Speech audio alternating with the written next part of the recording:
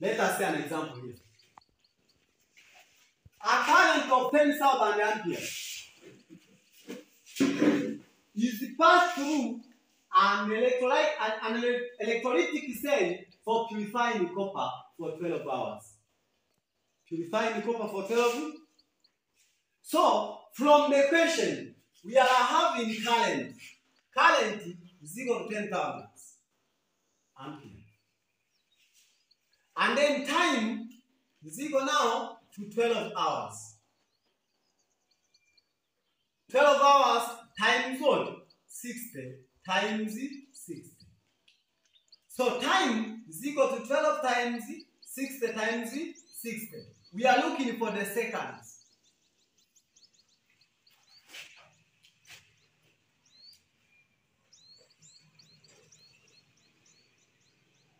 We are looking for the what? For the second. If now we are looking for the second, because that's a unit of time, the question is, what is the mass of copper? So because we are just talking about only copper, we use mass is equal to ZIT. That is A. Therefore, Z is 3.29 times 10 power negative 4. That is copper. Times, this is equal now to 10 power 4. 1, 2, 3, 4. 10 power 4. Then times, time is 12 times 60 times 60. Times 60.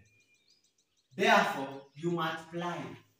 So the first question, A, that is A, is all about using ZIT. Therefore, mass is equal now to 1.42421 times 10 power 5 grams. This is what I have. So I've done this one, A, because we are only talking about the purifying of copper. What if now the electrolytic cell was changed to purify aluminium? So, what mass of aluminium would be deposited if the cell was changed to refine aluminium?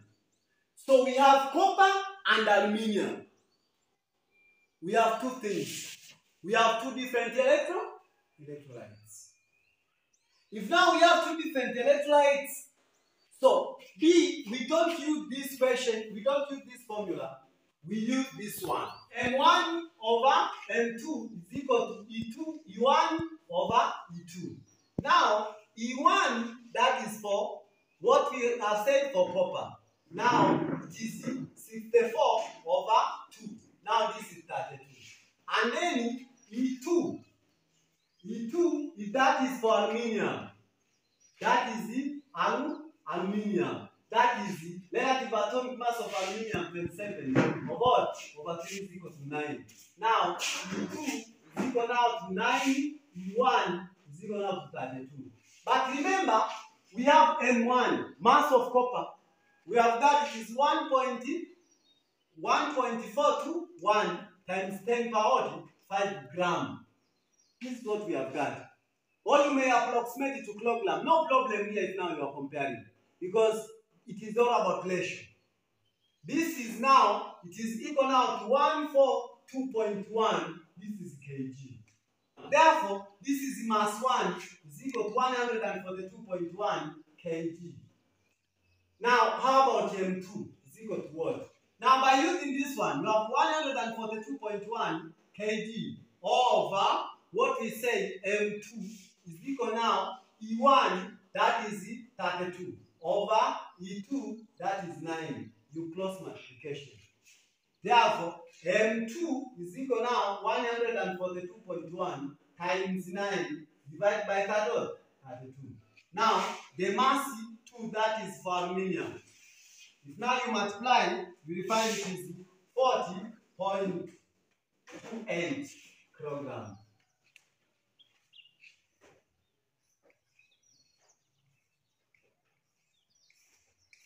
So, if now you are comparing different electrolytes, use the second law of electrolysis. But if now you are just talking about single electrolytes, use the first law of electrolysis. So, the first question is all about copper only. But the second question is all about copper and aluminium. So you use this second law of electrolysis, Faraday's second law of electrolysis, so as you may find what is missing. So this is the end of what we call it Faraday's second law.